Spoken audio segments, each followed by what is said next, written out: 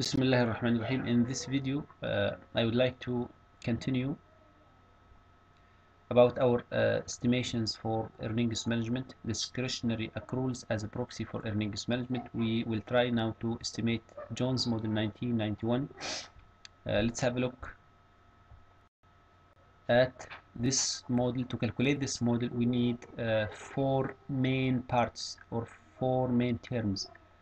Total accruals divided by lagged total assets, 1 divided by lagged total assets, delta revenues divided by lagged total assets, property, plants and equipment divided by lagged total assets. Let's go to Stata. In a last video, we already calculated delta revenues, and we already calculated the lagged value of total assets. We have cash flow from operating activities, we have net income. We can calculate these four parts to estimate earnings management using Jones model 1991. Let's start by the first one, which is total accruals divided by total assets. Go to Stata. We use the command generate to create a new variable, which is, let's call it like part 1, let's call it part 1 equal total accruals. Total accruals can be calculated by subtracting cash flow from operating activities from net income, which is between brackets net income minus cash flow from operating activities divided by, out of the brackets, divided by lagged total assets. Now we calculated part 1. Let's calculate the part 2. Part 2 is 1 divided by total assets.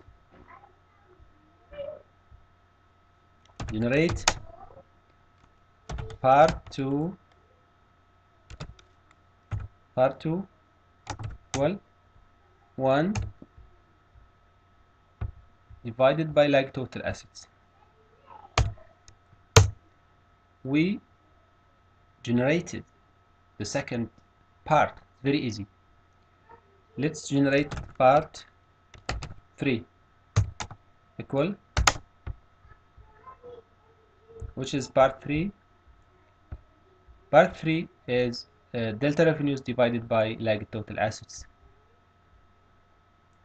Delta REV, revenues, divided by lagged total assets. There's a mistake. We forgot to write generate. Now it's calculated. The last one is property, plants and equipment divided by total assets. Part 3 generate part 3 equal PBT divided by lagged total assets. Lagged total assets.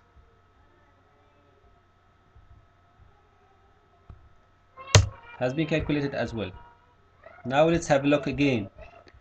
Total accruals, this is our dependent variable, and these are 3 here, our independent variables, our explanatory variables for estimating discretionary accruals. We run this regression, we regress total accruals on these independent variables, and earnings management will be the residuals here. because this item is total accruals equal discretionary accruals and non-discretionary accruals.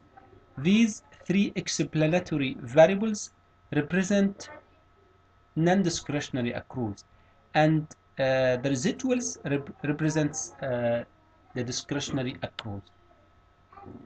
Now we should calculate the residuals. Before calculating the residuals, we should run the regression. The regression, we should regress our dependent variable first. To run any regression in Stata, just write reg, the first three letters of the word generate. Sorry, the word regression or regress.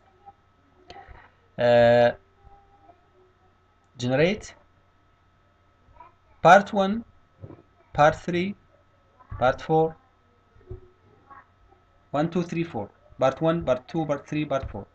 We should run this regression, but there's a very important thing is to write the word no constant, because our constant is already exist. Because this is the constant of our model or Jones model. Now we can run this regression. Now we run the regression, and we should, after running the regression, we should save the residuals. You can save the residuals from this command here. Firstly, let's generate a variable, new variable here. We call this variable discretionary accruals, and after that we predict the residuals. Predict r, comma, residuals, RESID. After that we replace r by DACC. We replace r by DACC and we drop r. Let's run these commands from here. They are done. Now let's go to our data browser. You can see here we generated 3 parts, part 1, part 2, part 3, we ran part 3 twice. And how did we do in the regression? 1, 2, 3.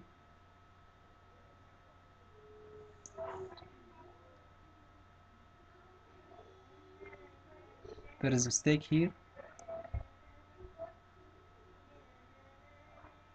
but our calculations are correct. We can adjust just this one here, part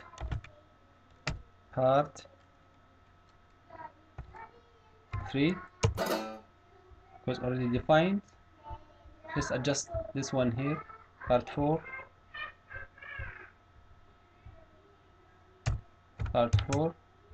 and then we adjust this one like part 3.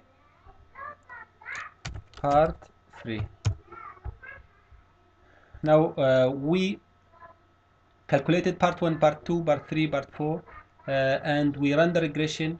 We estimated, or we saved the residuals. The residuals are our discretionary accruals, which are our proxy for earnings management. You can use this column here to in your data set as dependent variable or independent variable according to your study.